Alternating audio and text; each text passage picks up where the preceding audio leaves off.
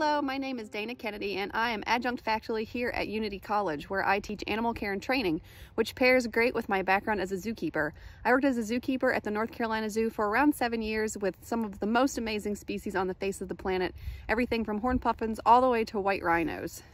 The day-to-day routine of a zookeeper is actually pretty varied, and it depends on what animals you work with and the facility that you're in. For example, when I was working with puffins, that required us to come in every day and we would check on our birds first thing in the morning and make sure that everyone was accounted for and address any issues that we saw within the exhibit right away.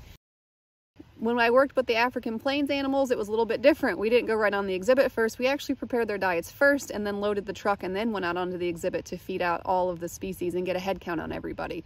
When I worked with primates and some of the more dangerous animals like the bears, we had to check in with our crew first because we worked in teams. So it was really important for us to have 2 people to work those animals because we wanted to make sure that the animals stayed safe and that we stayed safe as well.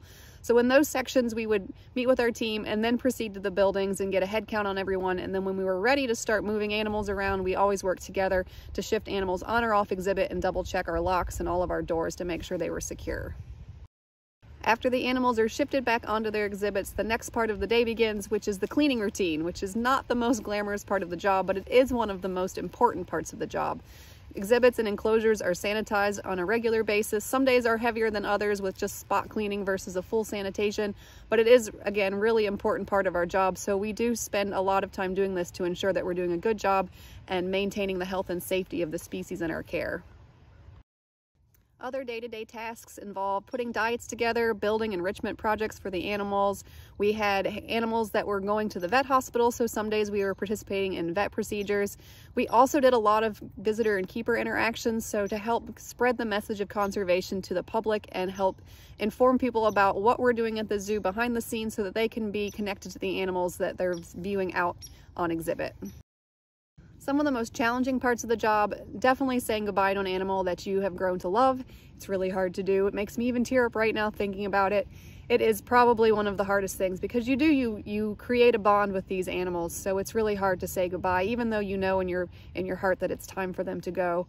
Another really challenging thing as a zookeeper for me personally was to make connections with the visitors. Sometimes you're holding a snake and people don't want anything to do with it, but it's really important for you to get that message out that snakes aren't scary, or that bears aren't scary, or that, well, I worked with red wolves, that wolves aren't scary. So just helping people make those connections and breaking apart preconceived notions about dangerous animals or how they're supposed to live with them, just helping people make those connections. That can also be really challenging.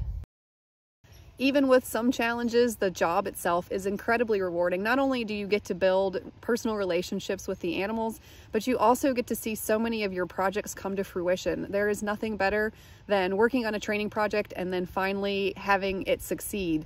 For example, when I worked with baboons, I trained one for an ultrasound. So she was able to come to the mesh when the vet tech came. We were able to use all of the equipment on her without issue, and we were able to see a baby baboon in the womb. It's just incredible to have experiences like that and see all of those moments come together. On the other side of it, working with the public and having people make that aha moment, like, oh, I get it, you know, this is what I can do to make a change to help these animals, even if they live on the other side of the world. To help people make those connections is really, really rewarding and probably one of my favorite parts of the job.